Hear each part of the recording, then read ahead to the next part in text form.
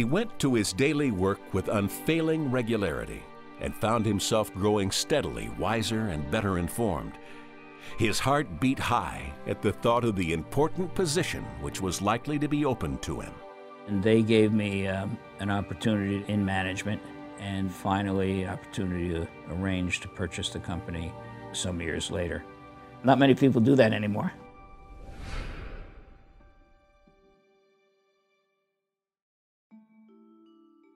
Newark was a terrific area, very mixed. Different people living on different blocks. It was a United Nations. You know, we had it all there. My father was a working man. It was in the early 50s. I can remember the first time he made $100 for the week.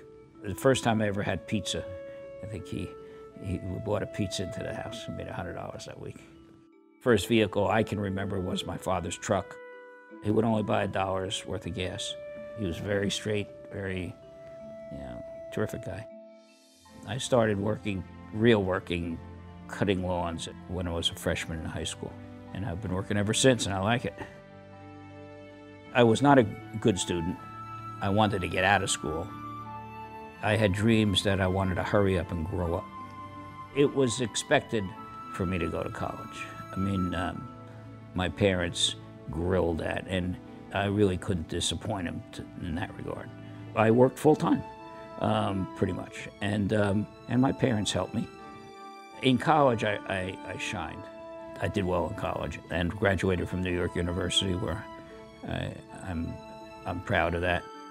I went to work in a smelter in the port of Newark, New Jersey. It was called Revere Smelting and Refining. That was a man's job.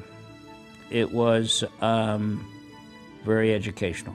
Probably working in the smelter in those years, probably learned more than I learned in college.